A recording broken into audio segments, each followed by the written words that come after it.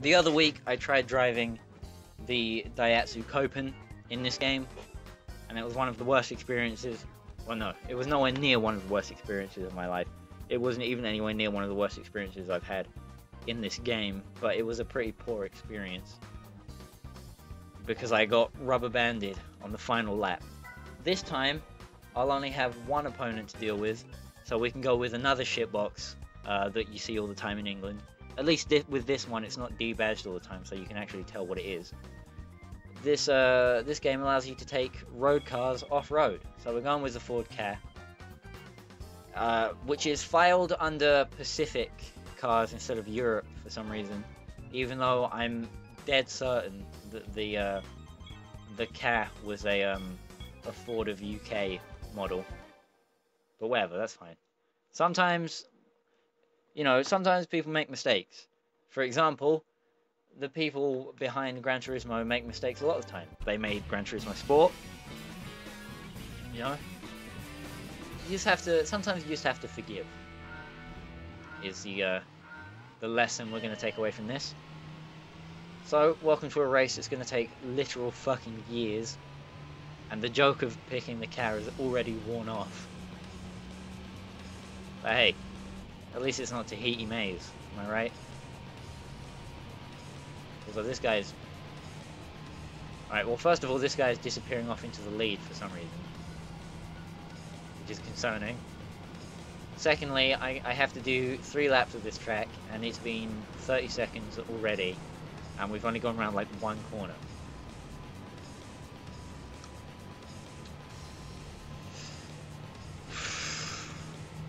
Maybe this wouldn't be so bad if I hadn't run out of commentary last week.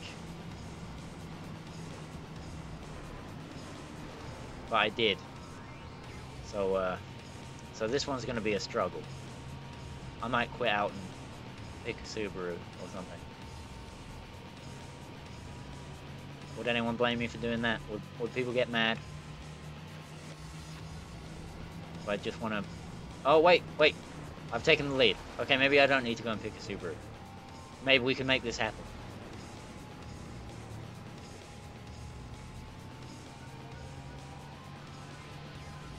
Well, welcome to the Making This Happen podcast. I am your host. I should definitely have changed my channel's name to Lurkio by now. So I'm your host, Lurkio. And today, the new topic I want to talk about is... I talked about Onrush in my recording session last week, or Onrash, as I'm calling it.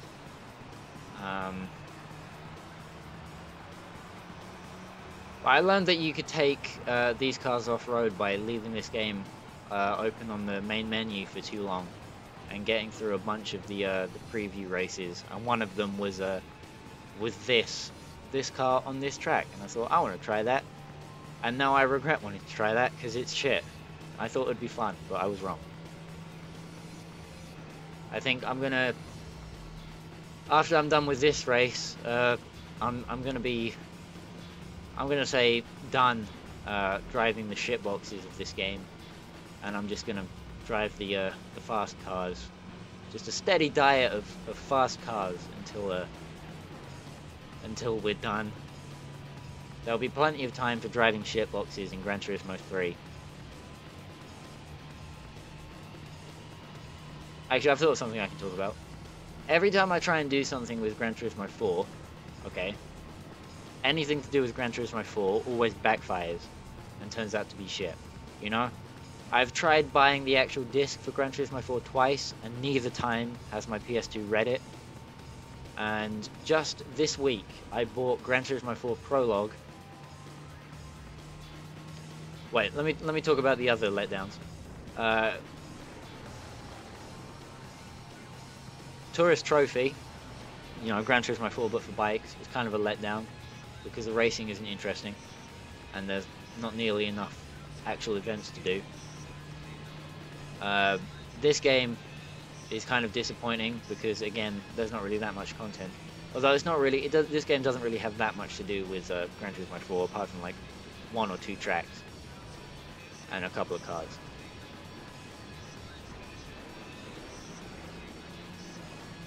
And then Gran Turismo 4 I bought, doesn't read. Gran Turismo 4 Prologue doesn't read. Well, and Gran Turismo 4 doesn't read. So that's why Gran Turismo 4 is the worst game in the entire Gran Turismo series. You know, Gran Turismo Sport is down there as well, but 4 is pretty poor, purely because I can never play it. I'll never be able to play it, and that's sad, because a lot of people think it's the best one, but I've been forced to disagree by, you know, forces outside of my control. I also bought F1 2002, but I'm too lazy to try and figure out if that game works or not, because it's got a blue disc, and I've been too lazy for the last couple of days just to flip my PS2 over.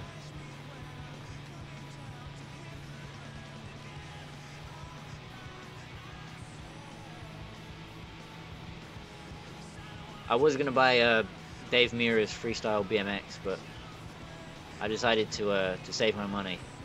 As you might have seen on the Google document I have knocking about, my plan for the future is, because there aren't actually that many motorbike racing games out and about there, I decided that after I've got through all the bike games, which won't take very long, because not only are there not many bike games, they don't take very long to play.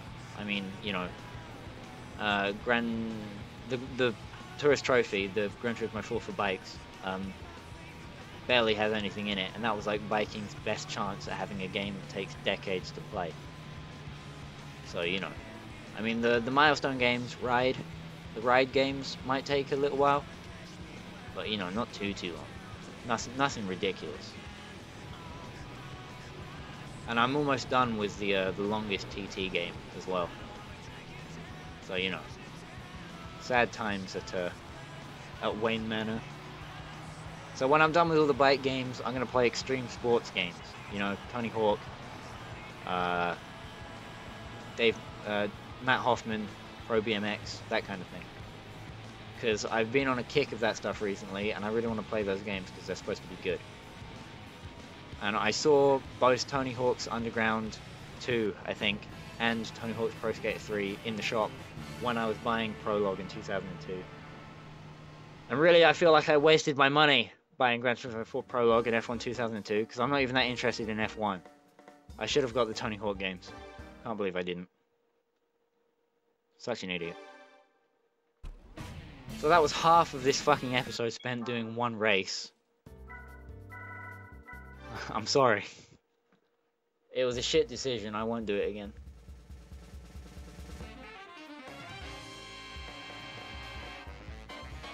Hey look, a Ford Focus I already won by doing course licenses.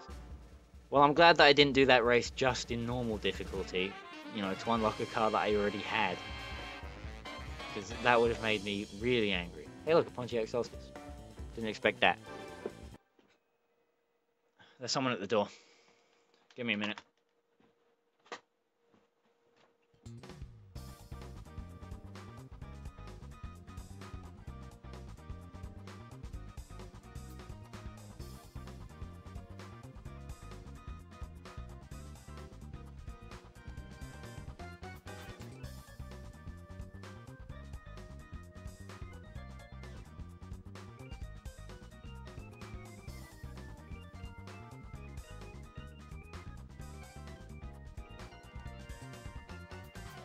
Had to retrieve my mum's purse from one of my mum's friends who came to drop it off. Nothing happened. She's not very attractive. Neither my mum nor her friend. Which is unfortunate, but what can you do, eh? Racing cars. Let's pick a rally car. You know, it's Tahiti made, so it's going to take fucking decades to do. And I'm not touching it with another Hyundai accent. Tell you that much.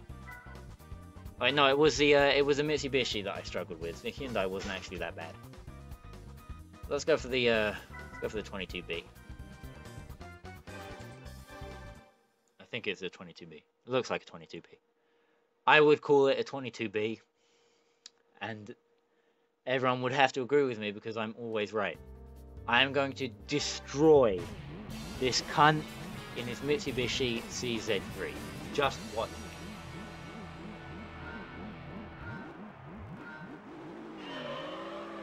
That thing was not that fast when I drove it. Either that or this this Subaru is underwhelmingly slow. Get out the way, you shitbox wanker. There we go, destroying him. Because the Mitsubishi CZ3 is probably my least favourite car of all time.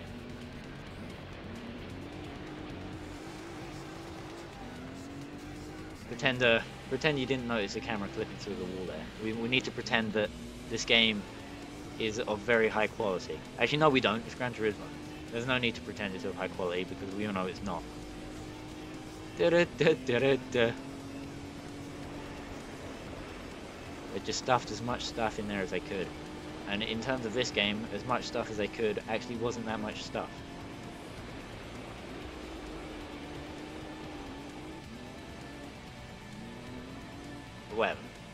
Whatever. I need to stop whinging. I need to stop getting PTSD fucking flashbacks of the stuff that's happened in my past, my dark past that I have with this game. And just get a move on and get it over and done.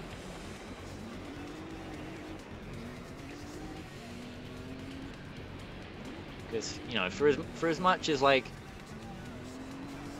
everyone likes to see a good old bit of Gran Turismo, no one wants to see Gran Turismo concept. The only views my channel has are from GT3 videos, the ones that I started out with. And I'm too much of a pussy chicken shit to delete those because I don't want to see that my view counter go down, you know. So I'm leaving those up until I have a series that's as successful, which I don't think will ever happen. So those will be up forever, even though, you know, after episode 50, they're never going to go anywhere. Once I do go back to playing Gran Turismo 3, you know, it'll probably be on my second channel. Nah, fuck it. I'll just delete the ones I have on this channel and do them again. I don't give a heck. I don't give a hippy hoppy heck. I'm too cool for school, man. Guy. I'm sure no one will mind anyway. I mean, it's only one teensy weensy little Gran Turismo 3 series. It's not a big deal. I'm just praying for someone to tell me not to delete them so that I don't have to, so that I can keep that total channel views number up nice and high where I want it. Not that I don't get views on my other videos, you know, the TT Superbikes ones. They don't necessarily draw a crowd, but you know, the number is usually in the double digits, which is nice.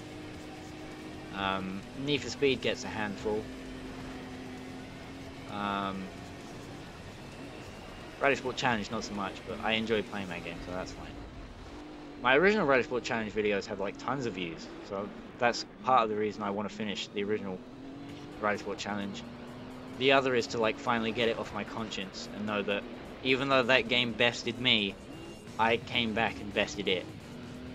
That's what I want out of finishing Rally Sport Challenge. A game that I hate, but I'm gonna make sure I prove to it that I'm better. Because I proved Gran Turismo Concept that I was better with that challenge in the Mitsubishi CZ3 and the challenge in the Nissan GTR Concept. Actually, I proved that I was the best driver. I was better than the game. So there's no reason why I shouldn't be able to prove I'm better than a whole bunch of games that I found difficult. I mean, come on. It's just a game. How hard can it be?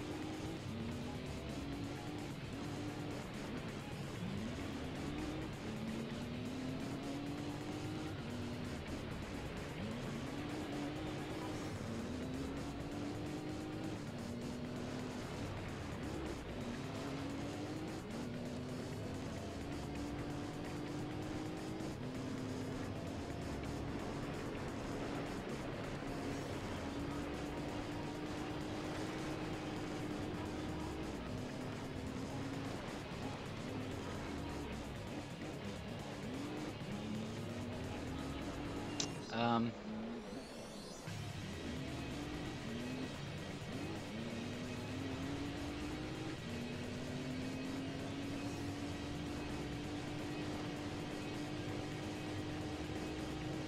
um,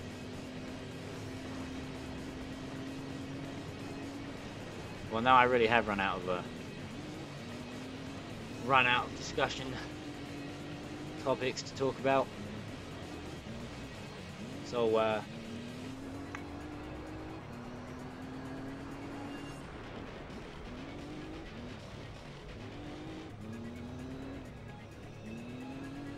was gonna say I can't really comment on the game because it's disappointing that the CZ3 is so far behind that I'm not actually racing it. But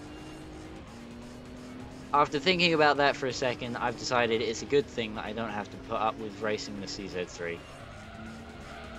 Because doing the challenge in that thing was unnecessarily difficult because it's a slow piece of shit. So I don't want it to be keeping up with me, you know, and taunting me that it could have been fast, but because I was driving it, it wasn't. You know? You see where I'm coming from with that? So I'm gonna collect my prize and end this week's episode. Can we get a thumbnail? There you go, that's good enough. I'll just use that for all of these all of the episodes from this recording session. Another NSX, so I probably already have.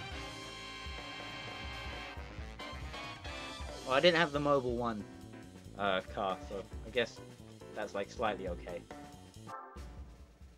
And a Ford GT, I already had this. Unless it's not in the Golf livery.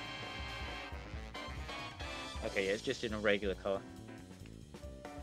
But still, you know, I already had one of those. I already had one of both of those cars, man. So who cares? Who gives a heck? Even in Ford Racing 2. You know, the different livery of a car you could get by pressing a button. You didn't have to unlock the next livery separately. You know? But whatever. Next week, Autumn Ring. And with that, we'll have done all of the regular way round tracks. And we'll be well on our way to the reverse ones, which puts us halfway through this section of the game, and halfway through the recording session. How convenient.